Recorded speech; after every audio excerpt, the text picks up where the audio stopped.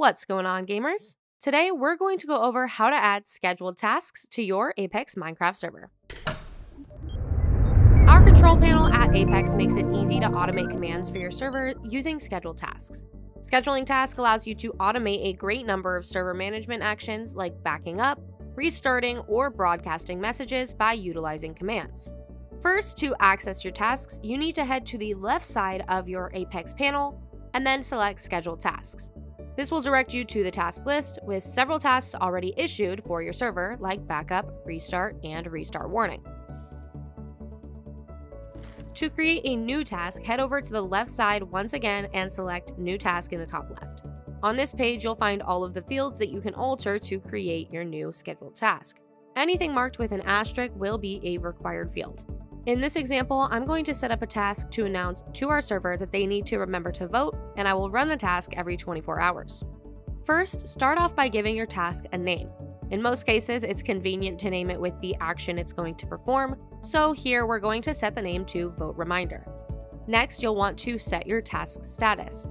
The status field will need to be set to either scheduled or paused. Scheduled would indicate that the task is set to run at the next scheduled time, while paused would mean that the task is not currently set to run. Next, you will need to set up when it will first run by clicking the scheduled time input to access the calendar and the time selector. This time will be in the panel's time zone, which is currently UTC. You can check the current time in UTC at the top right of the page, and then you can use a time zone converter to go to your own time zone. Be sure to set the time to something in the future to make sure the task runs. Next, you can set the task to run at an interval after the initial scheduled time. Otherwise, it's only going to run once.